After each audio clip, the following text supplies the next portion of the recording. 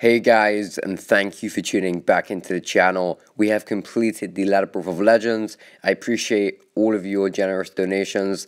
In the end, I think I ended up using 40% revives, and then around 20% revives. So I highly appreciate that. Most of the revives did go on Maestro in the end. Everyone else was pretty straightforward. I did end up losing some footage, which was annoying. But all the episodes will be out, on the channel, so definitely stay tuned for that if you want to see some more gameplay.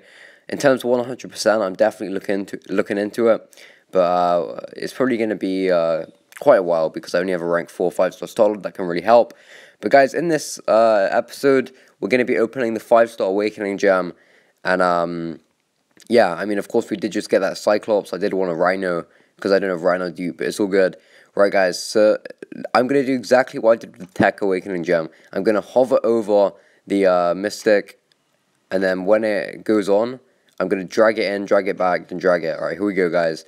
Whew, I'm so nervous, guys, because if we get a Mystic, we can awaken... Well, sorry, if we get a Mystic, then I'm going to go for Voodoo, then hopefully we can pull Voodoo, then we'll awaken him, and take him straight to rank 4.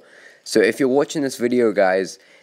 A quick disclaimer, if you're early, then in 2 hours, you're going to have a 5-star Hero Crystal opening if we get a Mystic Awakening Gem. But let's see. Alright, come on, please.